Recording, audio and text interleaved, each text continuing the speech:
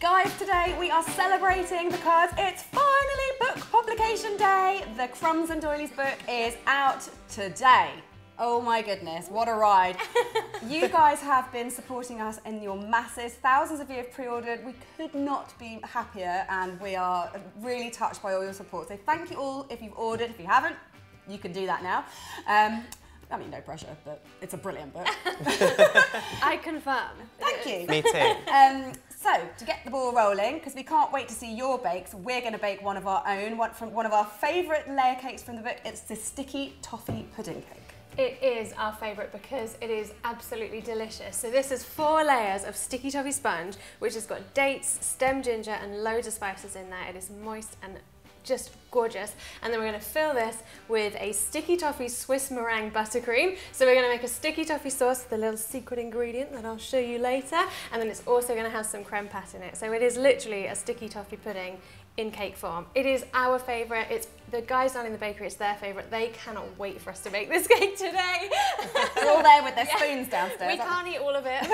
Can't, no. But so we better get on. We'll leave Gemma to get started. Yes. We better go and make our bits. Yes, all right. Good luck. Have fun. Oh, thanks. Yeah. See you too. Bye.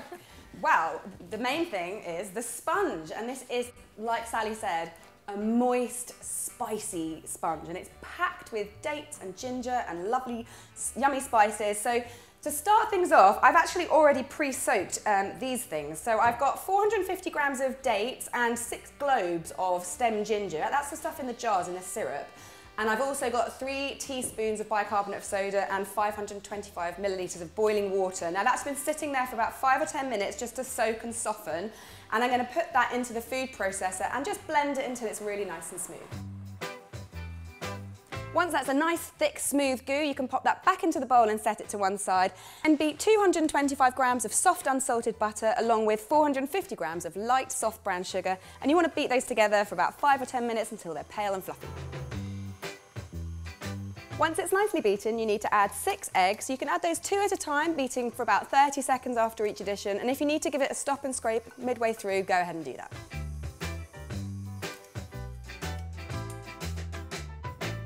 Now, once all your eggs are in, you need to add your dry ingredients. So I've got 525 grams of self-raising flour. I'm also going to put through this sieve 1½ teaspoons of ground cinnamon, 1½ teaspoons of ground ginger, ½ a teaspoon of ground nutmeg, and 3/4 of a teaspoon of salt.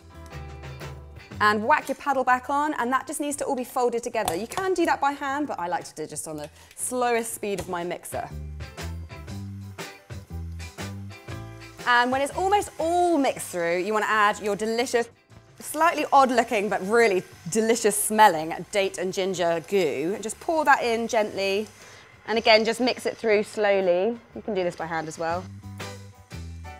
Once your batter's nice and smooth, you can pour it into your tins. I'm using 4 8-inch tins. I've already greased them, so just distribute the batter as evenly as you can.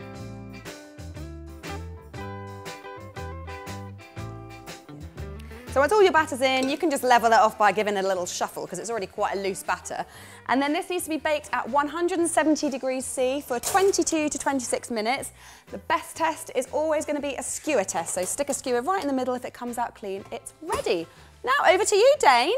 Thanks, Gemma. So I'm going to make the crème pâtissière, which you might have seen us make a couple of times before on the channel. It's super quick, super easy, and this is a really small quantity. So first thing we're going to do is put 225 grams of whole milk into a small saucepan and 1 teaspoon of vanilla extract. And we'll get that on a medium heat until it starts to come to a simmer. So the next thing we're going to do is crack our eggs. We only need 2 eggs for this, and I'm only using 1 egg yolk and 1 whole egg. To both the eggs, I'm going to add 70 grams of caster sugar and 20 grams of corn flour. Corn flour is just going to help to thicken it up once we put it back on the heat. But in this bowl, we're just going to whisk it together until it's nice and light and fluffy. It'll go a bit paler in colour, and then the milk should be ready. So we're going to take it off of the heat, pour it into the bowl, whisking continuously until it's a nice smooth mixture, and then we're going to pour it back into the pan, get it back on the heat, and just whisk it until it starts to become a nice thick mixture. It will start to bubble and boil a little bit, and that's when you know the corn flour has been cooked out and it is ready. Now the custard is nice and thick, it's really smooth, and we're gonna put it in a sieve set over a bowl just to get rid of any lumps there might be in case you ducked off for a second and you left it. The egg is cooked and made scrambled egg at the bottom maybe. Now that it's all through the sieve, and you can see and hear that there are like a few little lumpies that we just don't want in there, so that's what you gotta do. And then just scrape all the excess off the bottom because you don't wanna leave any of this custard. We want all of it to go into the cake. And then the last thing is to get some cling film and just press it right onto the top of the custard so that it doesn't form a skin. Leave it to cool and then pop it in the fridge to cool completely. It is all starting to come together. The cake has just come out of the oven and it is smelling so good. Custard is made. It is now time for sticky toffee sauce and sticky toffee Swiss meringue buttercream. Now I just made my sauce and I did it on the hob and it is so super duper easy. So first off, you want a medium-sized pan, and into there you're going to put 160 grams of both unsalted butter and muscavado sugar. Now that's the really dark, treacly, sticky stuff. Also to that we're going to add 200 grams of double cream. Now heat that on a gentle medium heat and stir it constantly until the sugar has fully dissolved. It's really important that it's dissolved because otherwise you'll end up with a grainy sauce. Now that it's smooth, we're going to add in a pinch of salt and then our secret ingredient, which is ½ a teaspoon of Marmite. This is going to add a really fabulous taste to our sticky toffee sauce. And lastly, pour it into a bowl to let it cool down completely until we use it. And this is what we've ended up with. Super shiny, glossy. It's quite a thin sauce and it smells amazing. Obviously, if you don't like Marmite, then you can leave it out, but it's not really like you taste it. It just adds this kind of bitter, deep taste to it. So please stick with it, trust us. Right, so I'm just gonna leave that to cool down completely whilst we get on with making the Swiss meringue. Swiss meringue is super easy. We've done it heaps of it before, so I'll just whiz you through it. I'm gonna start off with 300 grams of egg white here in this metal bowl, and to it I'm gonna add 600 grams of caster sugar. Now I'm gonna pop this over a bain-marie on a gentle heat, and we're gonna stir it with a whisk constantly. Now what we're looking for is for our sugar to completely dissolve.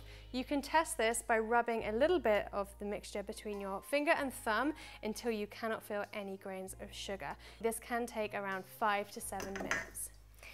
That is ready, so now it is time to whip this up into the most delicious buttercream you have ever laid your eyes on. So we're going to start by pouring this all into the bowl of my mixer here, and I've got a whisk attachment on there, and I'm going to whisk this on a really high speed for about 5 minutes or until it's cool to the touch, because what we're going to do next is add butter, and we don't want to add butter to a hot mixture because it's just gonna melt. So when your mixture is cool, we're going to add in 720 grams of super soft unsalted butter. It really needs to be soft for this, so just go on and add it in a little chunk at a time whilst the mix is still going until it is all incorporated.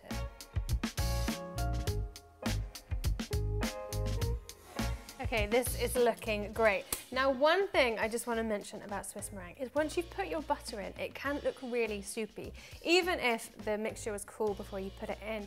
Please do not freak out. This happens every single time you make it, right? All you need to do is keep on whisking on the highest speed, and then suddenly it will just all come together and it will look like this. Let me get my spatula in there. It's so silky and fluffy. This is the perfect consistency.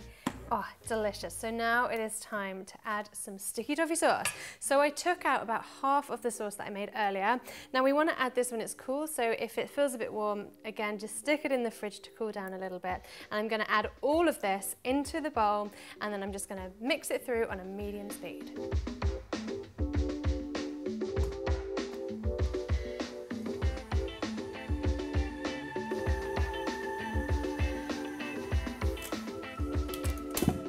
Oh my goodness.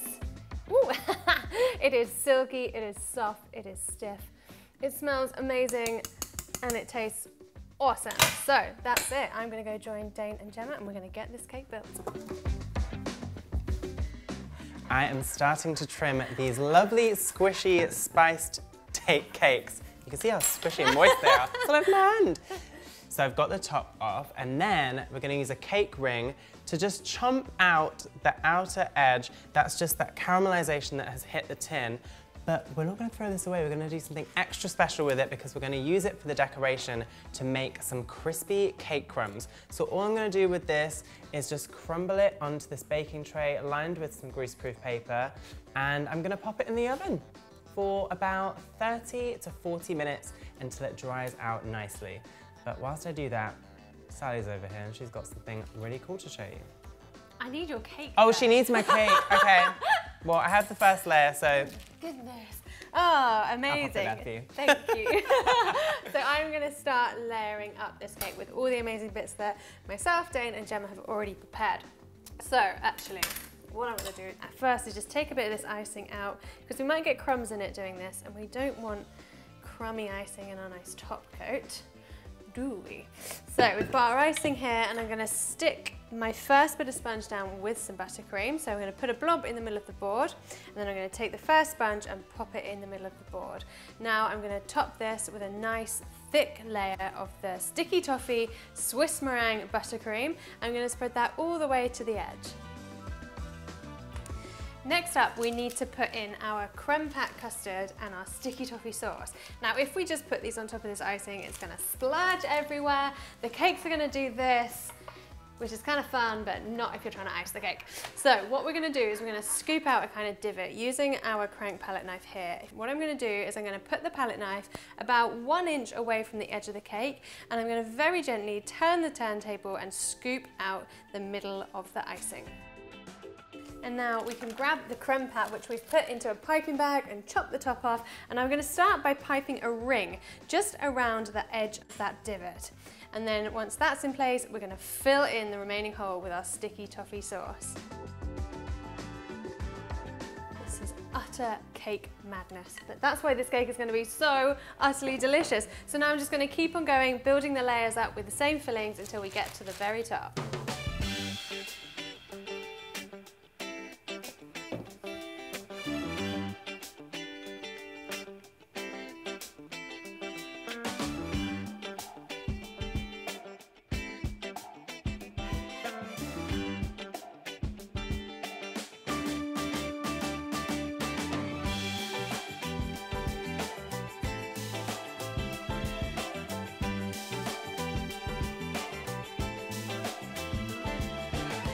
Alright, so when the last piece is going on, we always turn it upside down so that we've got an easier surface to work with when we're icing it, which is what we're going to do now. We're going to give it a crumb coat as per usual. I'm going to try my best because it is pretty jiggly. If yours is like this and you're scared, just put it in the fridge for 10 minutes just to kind of set that icing, and it'll be much easier to give it a crumb coat. I'm just going to give it a go.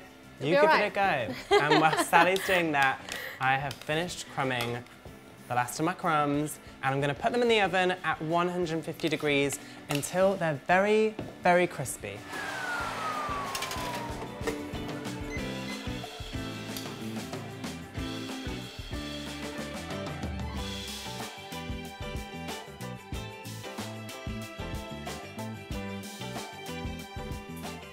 Not bad, not bad. So now this is going to go into the fridge until it is set nice and firm, so at least half an hour, and then Gemma's going to come in and she's going to decorate this, and it is going to be beautiful, and then I'll be back to eat it. Well, this cake is looking fantastic, thanks to Sally and Dane, stars that they are. Now, I'm going to give it its final top coat and flourishes and make it look all set for a party, because we absolutely have to have a party because it is party time and we've got to celebrate this book somehow. So now that my cake's nice and cool, in fact it's firm to the touch, it's been in the fridge for actually about an hour and it's completely firm, which means that all those crumbs are completely locked in. So now it's time to give it its spruce. I'm just applying a generous amount of the Swiss meringue buttercream all over the sides using my straight big palette knife. Once I've done the sides, I'm going to move on to the top, again putting more than I need all over the top. It's best to use a bit too much because that way, when it comes to smoothing it out, you can remove the excess with your cake scraper and it will leave you with a really smooth finish. How satisfying is that? Now, it's looking a bit blank. You could leave it like this if you want, but we like to do things a bit differently around here. So I'm going to grab a little crank palette knife and just get some of my lovely leftover sticky toffee sauce, can't even say it, sticky toffee sauce, and just put a few dots around the edges. And these are going to just provide a little bit more, not texture, but like visual, let's say visual pizzazz. And then just grab your cake scraper back again and use it to kind of smush some of that lovely sauce around the edges. And finally, to finish, I've put some of my Swiss meringue buttercream into a piping bag, just with a simple star nozzle. You can use whatever kind of pretty pattern you like. And I'm just going to create a wall of rosettes all around the edge. Once I've finished that, I'm going to flood the middle with my sticky toffee sauce. All right, I'm not going to level it off or anything, because gravity is already doing its thing. It's creating this lovely smooth top. Now all I need to do is use my yummy crispy cake bits which we baked and dried out. So I'm just going to grab the tastiest morsels and just top all those little rosettes with them. What do you reckon? Oh, I cannot wait to dive into this, and let me tell you, when you cut this cake and all that toffee sauce pools down the slice, oh, it is stuff that dreams are made of. But I need friends, I need a knife, I need plates, I need forks. Here you go. Talking about this oozing, I just want to eat it now. Well, your wish is my command. Let's do it.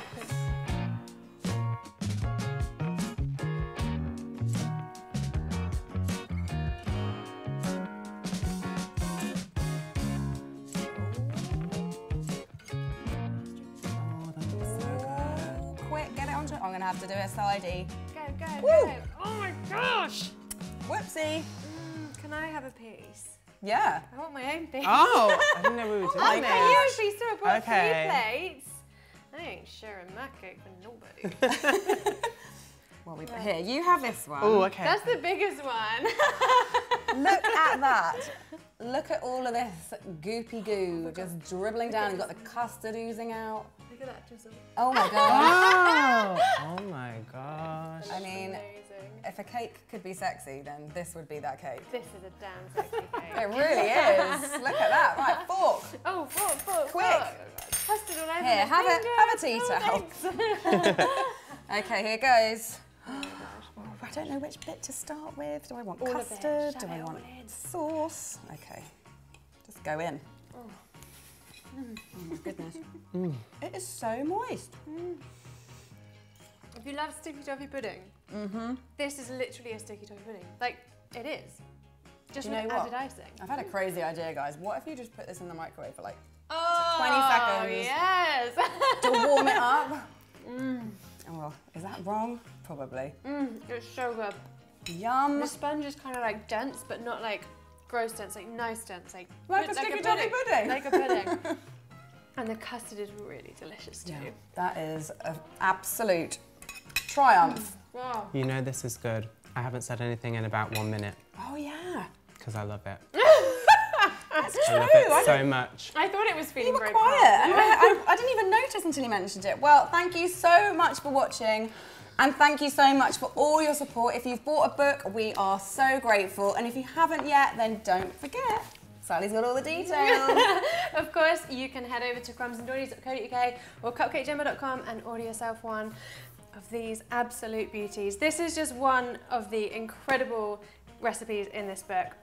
There are so many in there, and if you get one, you get these cool little If you get one from us. bookmark. Yes, if you get it from us, you're going to get one of these bookmarks so you know where you are. Oh look, it just happened to be on my favourite recipe in the book. My favourite cake. It's Matcha a and good black one. sesame. Watch out. And if you get these, at the bottom there's some little tokens that you can redeem in the Crumbs and Doilies shop in Soho for a free cupcake and a free cookie. Why wouldn't you want to do that? Exactly, and we couldn't release our first recipe book without doing a book signing. So if you are in London, or if you're not and you want to plan your trip, then this Sunday, I mean, we're giving you a lot of notice here, a couple of days, but also we did announce on Instagram, so you can't tell us we didn't tell you. Stop all your plans and come. And come. This Sunday, 27th of November, we'll all be there in store. We can sign your books. Get a book, bring your pre-order if you've got it already, or if you haven't, you can pick one up in store, of course. And we'll have lots of treats from the book on the counter, so you can experience them firsthand, baked by Team C&D ourselves. Yep, indeed you can. So we hope to see you there. In the meantime, if you bake from this book, please hashtag Crumbs and Doilies book, and why not also hashtag Cupcake Jemma. We don't want to miss a thing, guys, and we're just super excited to hear what you think of this book. And thank you again for being here and being just having our backs. You know, we love you guys. I do love you guys, but you know, I also really love this cake. She's got a point. It's probably time to eat more cake. Oh, it definitely is. Mad love. To the cake. Oh my God, he's so sassy. Come on, we've got to get to the sofa and eat more.